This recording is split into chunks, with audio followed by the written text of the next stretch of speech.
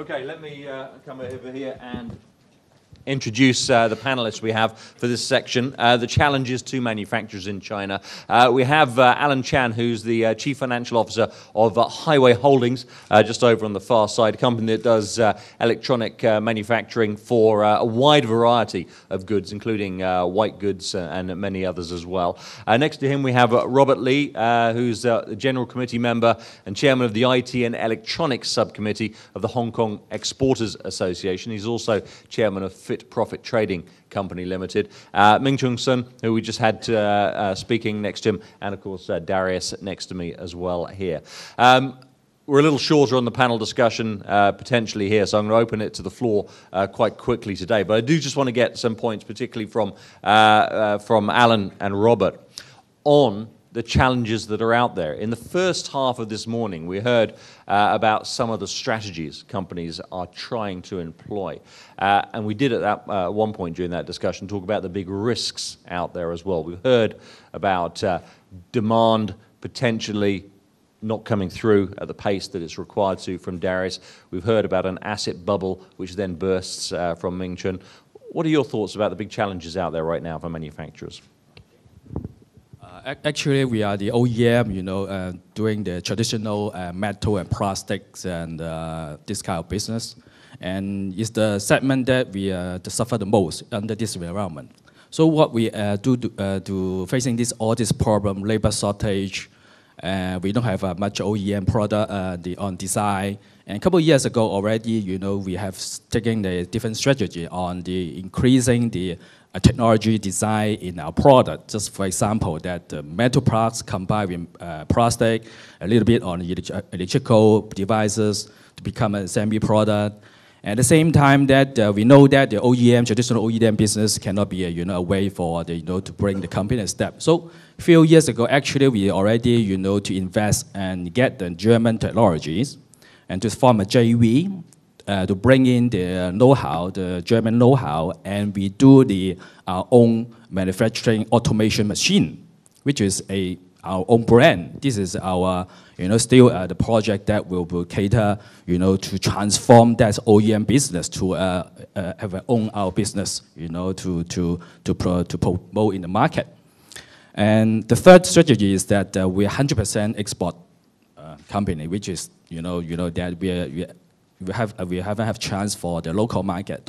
So that's why we also in the process a few years ago to target some local company, Chinese company. They will have to, also with our company to have to go to international because the less that status. At the same time, we would like to capture, to do the local business with them.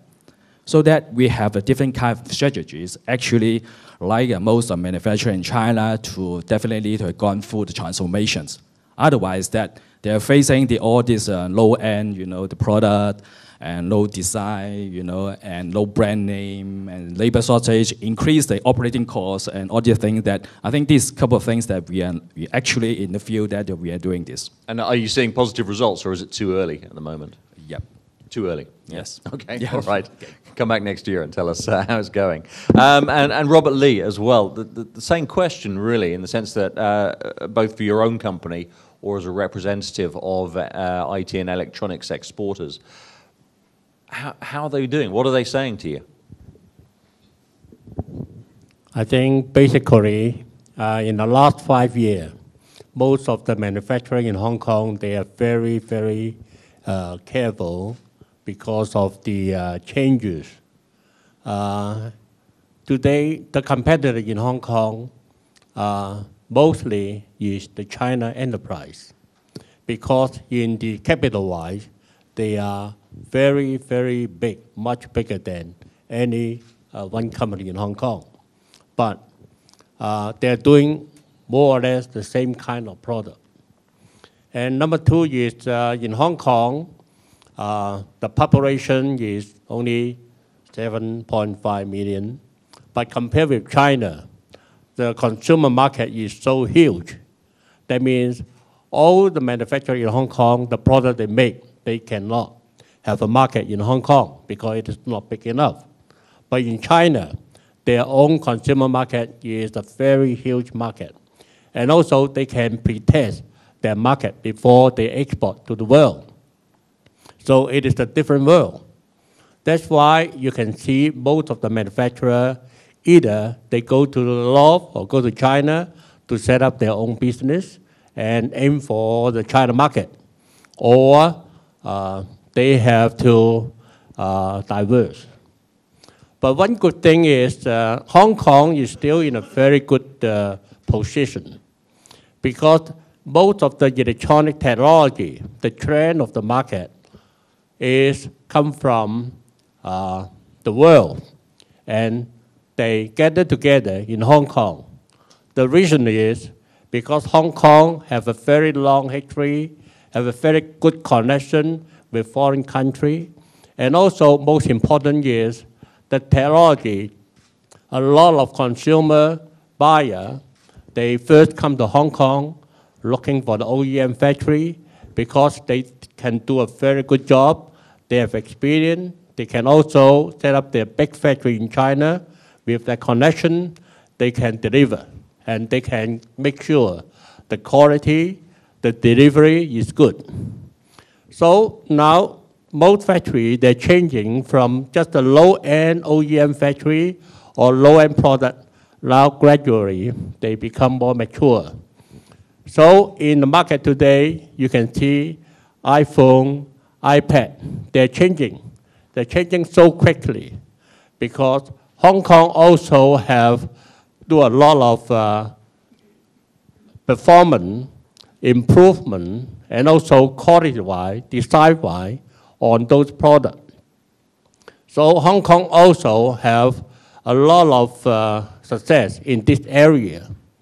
And in the coming few years, you can see the PC, the computer, the phone, they are changing very quickly. From big size, from very heavy equipment, I think in the next few years you can see most people will carry their phone into their pocket, but with the function of a PC, with a lot of other features, communication, GPS, whatever you think, they put together. The reason is they have two choices. One is they put the monitor into a flexible one, they can fold together, put into the pocket.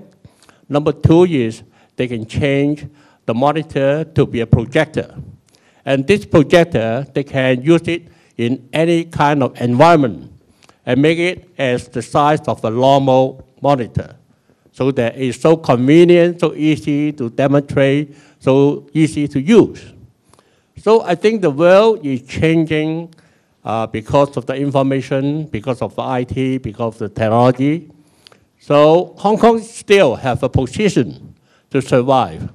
But because it is a sudden change of China and also the capital-wise, in the beginning, Hong Kong is still very difficult to get finance.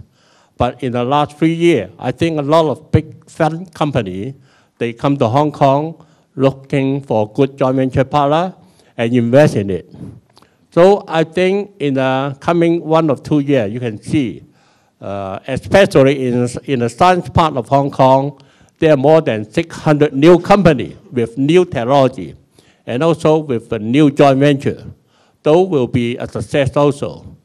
So I think there is still some good future for Hong Kong. And on that note, Alan, one for you. On that DigiVote we just did there, the biggest concern was actually the renminbi. So appreciating Chinese currency against the US dollar and therefore against the Hong Kong dollar for the foreseeable future. Is that having a substantial impact on your business or businesses that you work with? Yes, definitely. As an OEM manufacturer, actually you can name every day we are fighting for this increase in operating costs, especially the minimum wages.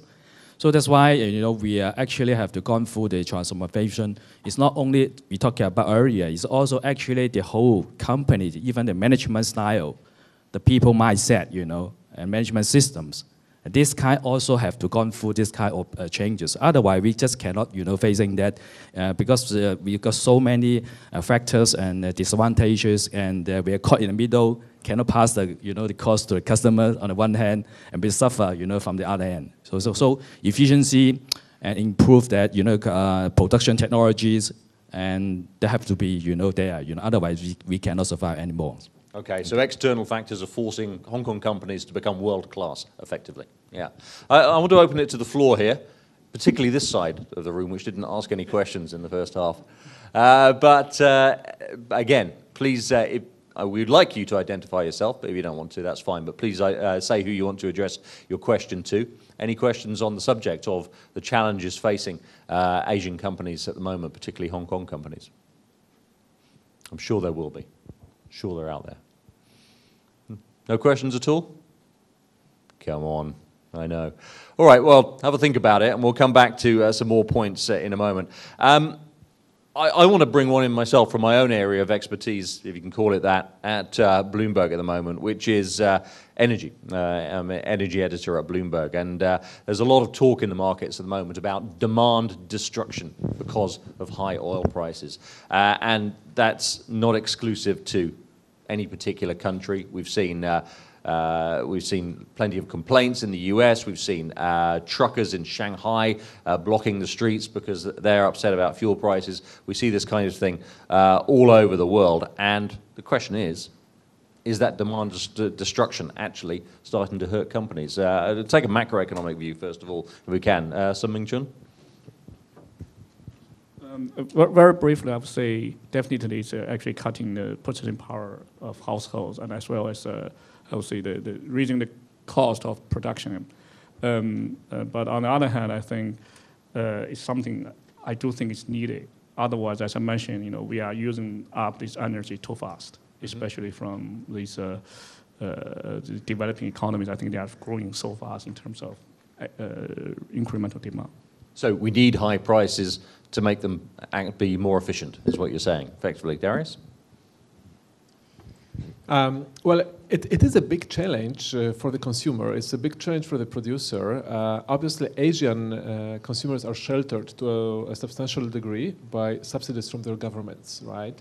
So as long as those subsidies remain high, the impact of global energy prices rising will not be as big either on inflation or on consumption, but it will be large on fiscal positions of the governments. So you have the question of which government can actually afford it. And on the production side, well, if there is too much government subsidies or price controls, then we will get a situation like we have now in China, where there is power shortages because producers just don't want to lose any more money on their activities, right? So it is something that will, one way or the other, hurt Asian economies, and we can only hope that the near-term outlook for oil prices, which is Crédit Agricole view, is actually that they will go further down, and this would solve a lot of these problems.